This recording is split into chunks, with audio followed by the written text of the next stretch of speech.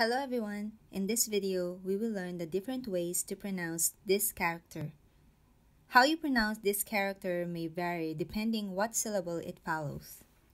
It is pronounced as N, like the English alphabet N, if it comes before N, D, R, T, S, Z, C, H, and J syllables. For example,み、ん、な、みんな。は、ん、た、い、反対。う、ん、ど、う、運動。ぱ、ん、だ、パンダ。It is pronounced as M or M if it comes before M, P, B syllables. If you notice, that is when your lips are touching, like ma, pa, ba, mi, pi, bi, and so on. Here are some examples. Sa, m, ma, i, sammai.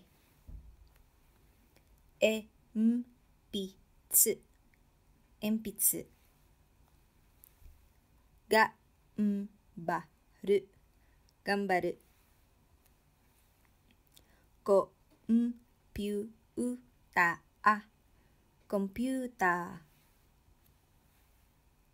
Now, it is pronounced as ng or ng if it comes before k and g syllables.